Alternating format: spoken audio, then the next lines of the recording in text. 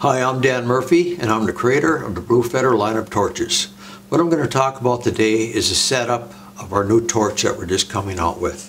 When the torch comes, it's going to be disassembled. So what you're going to need to do, grab your tip extension, grab a tip, your nut,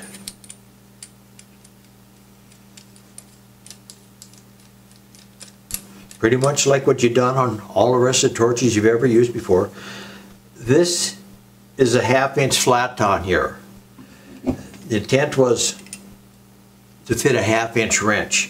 What I like to use is a larger crescent wrench with nice sharp straight jaws, and I like to hold it with that, and then I'll grab my 7/8 wrench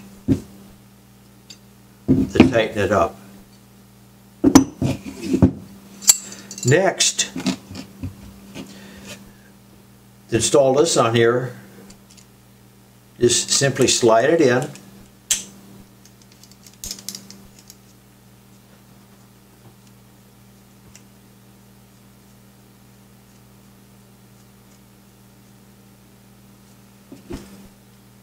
Take your 1/2 inch wrench, snug it up. Now the torch is configured and ready to use. Next, what you're going to want to do is you're going to want to put check valves on the torch. Blue Feather torch requires the use of check valves that are attached to the torch. They're just simply screwed on.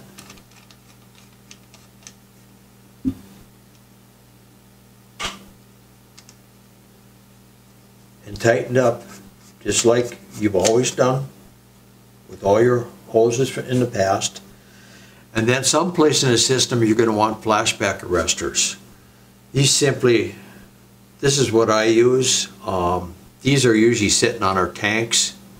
And then for the cutting torch, I would use these on the torch. Flashback arresters are considered mandatory by Blue Feather torch. So get them where you want them, put them on the tanks or on the torch. It's your option. Main thing is check valves on the torch.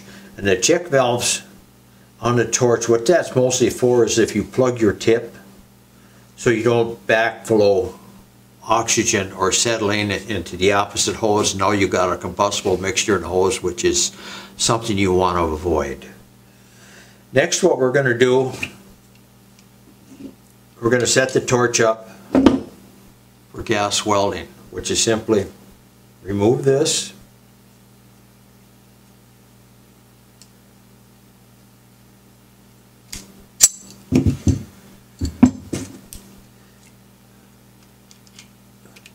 and your welding tip goes on.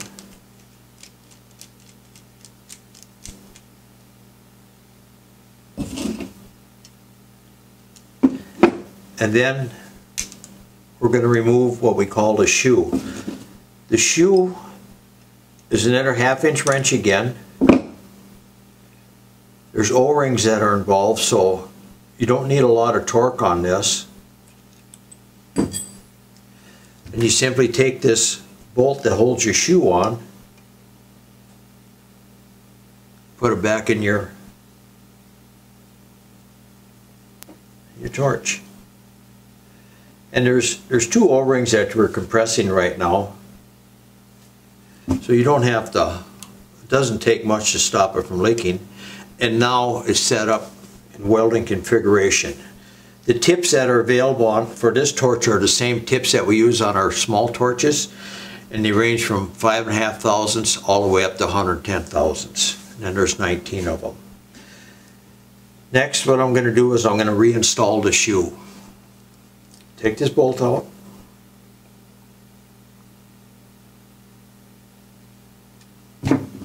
In the shoe, there's an O-ring in here. There's an O-ring on the bolt. So what you're going to do,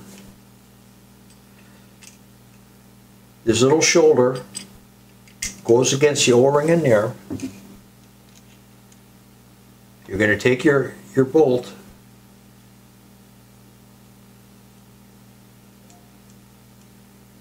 And what I do, it doesn't take a lot of torque to hold this. You can see I'm just using the end of the wrench, and I'll just tighten it up.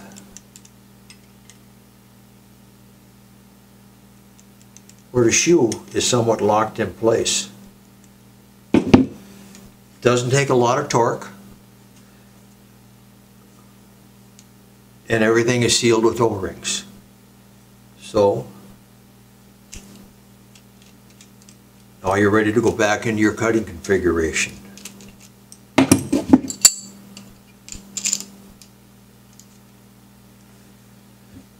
That pretty much describes the operation of this torch.